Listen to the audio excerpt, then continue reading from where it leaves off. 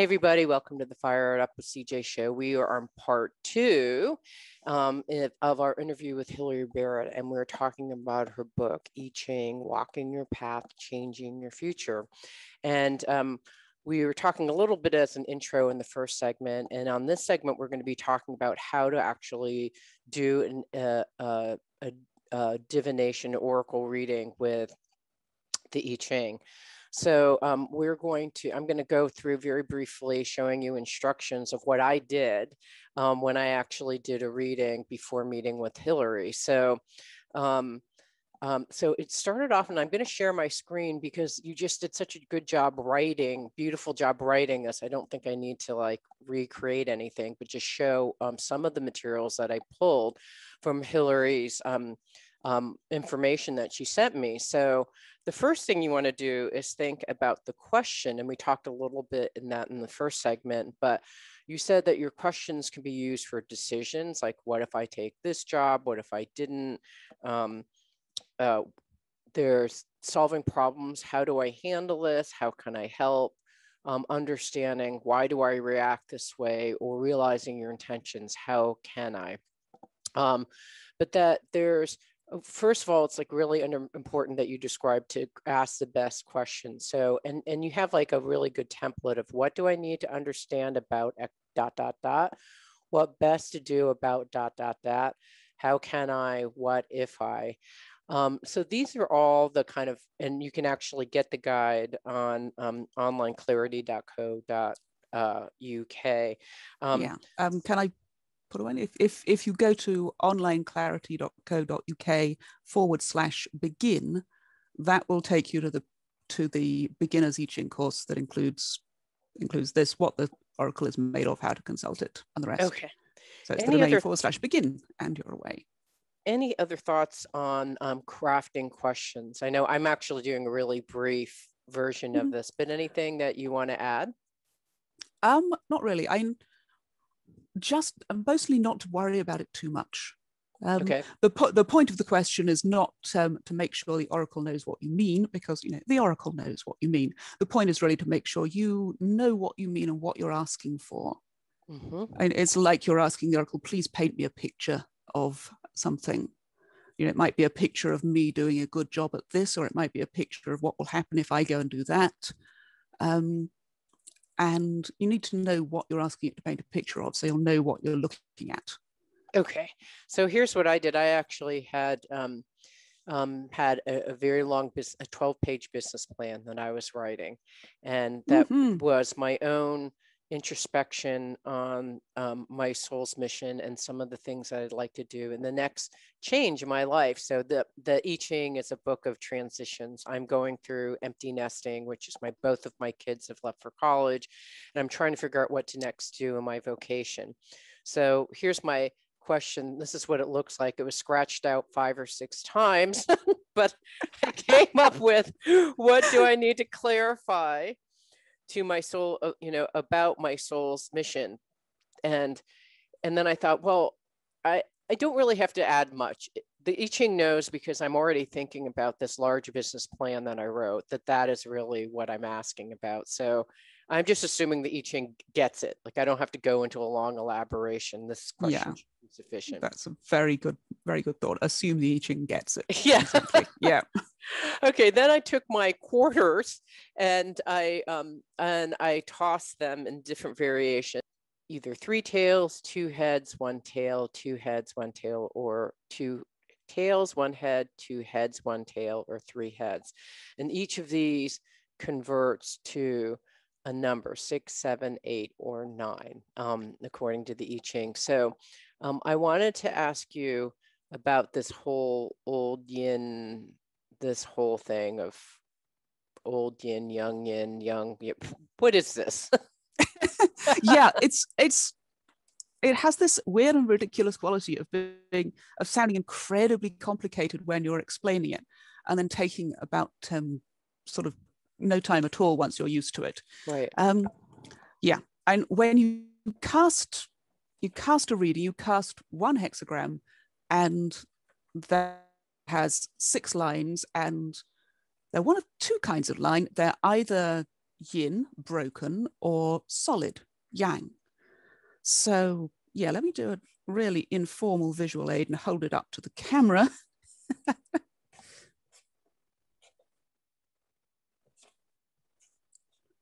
If you cast that one, which I believe you did, you have hexagram 15, and you have yin, yin, yang, yin, yin, yin. But what you actually, I believe you actually cast a 6 for the top 2 lines, instead of an 8, which we would write like that. So the hexagram you look up to start with is this one with the 3 yin lines at the top, which make the trigram Earth. But because they're 6s, they're changing. The idea is that old yin is in the process of changing into yang. It's on the tipping point. It's just becoming the other. So then you get a second hexagram, which there you go, again with the visual aid, looks like that.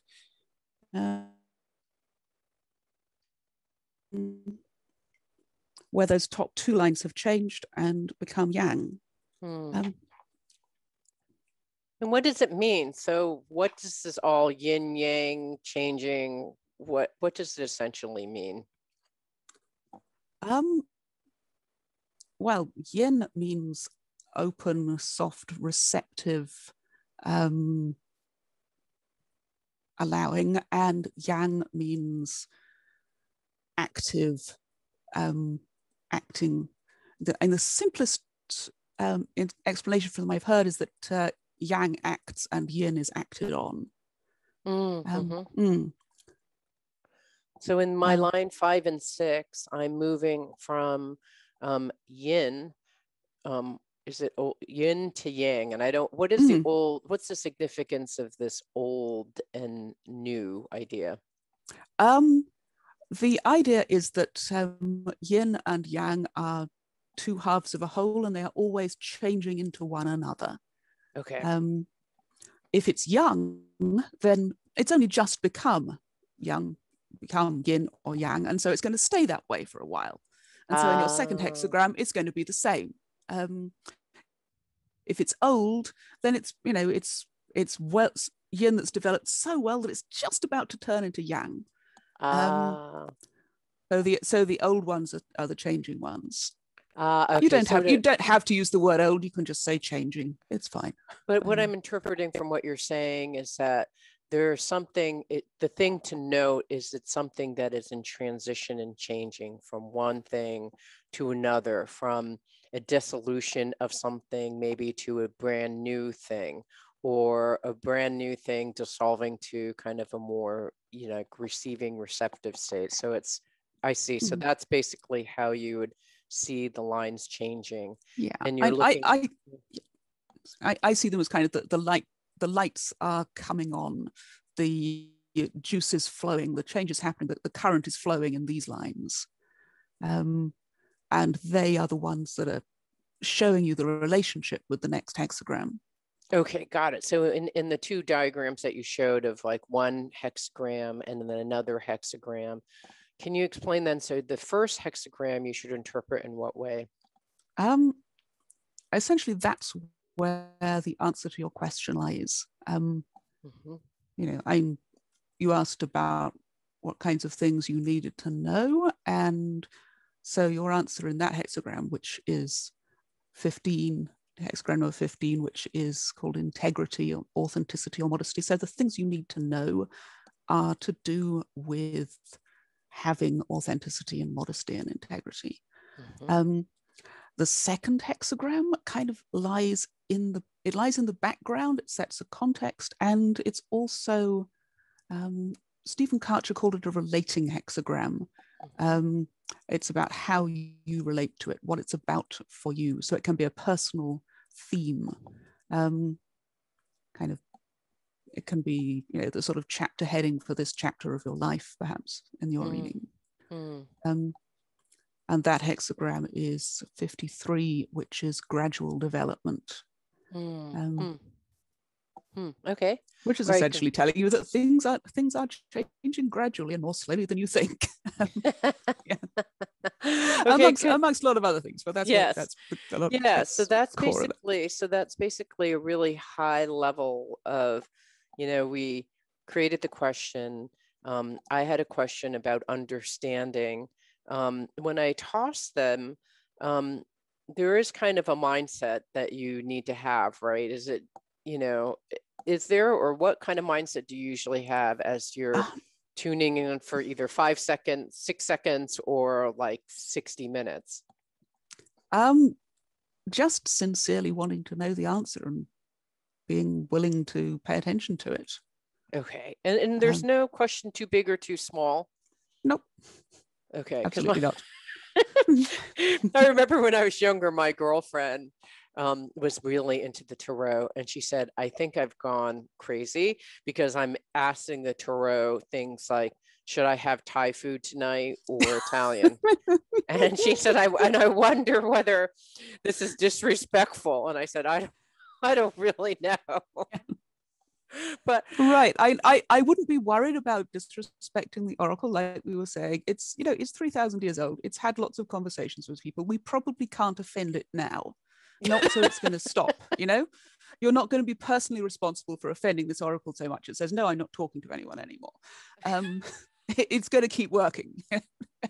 Okay. And there's the question of self-respect, of course. It might be a matter of self-respect to be able to decide whether you're having Thai or Italian for yourself. Right. All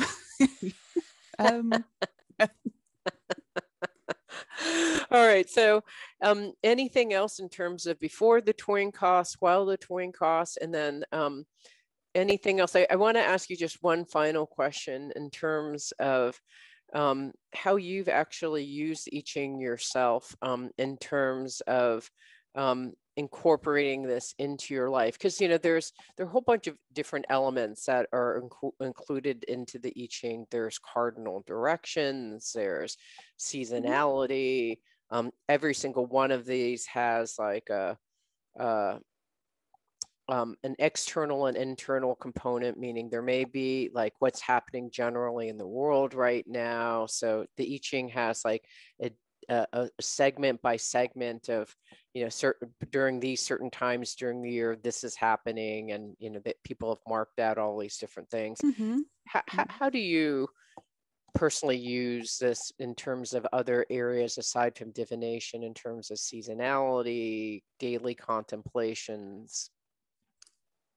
Really, I just use this as an oracle. I just talk with it and listen to it. Sometimes I will be asking specific questions, which might be as small as, okay, what if I buy this software that's on special offer? And might also be something enormous. And sometimes I will ask just, what should I be aware of now? I like doing that once a week. What should I be aware of this week? It kind of tunes the inner radio, reconnects you, and also sort of clears the air. If I've gone into this mad phase of asking you about all the software and none of the things that actually matter, which can happen, right? Then what should I be aware of? It sort of gives the oracle the chance to set the agenda and say, yeah, actually, over here. Yeah. Got it. Love it. Okay, so we've been talking to Hilary Barrett about her book, I-Ching, Walking Your Path and Creating Your Future. And in the next segment, we're going to be talking about interpretation. And so there are lots of different ways and lots of different books that you can get. These are two ones that I have. Nice. And then I have also the classic one that's been around by William Reinheim. I don't even know his name, how to pronounce his last name. Wilhelm? Yes, that one. Never far away. Yeah. Yes, I have that one as well. So there are many different interpretations of what each of these hexagrams mean. So in the next segment, we're going to be talking about how to interpret the results that you get from doing the toss. Thank you so much.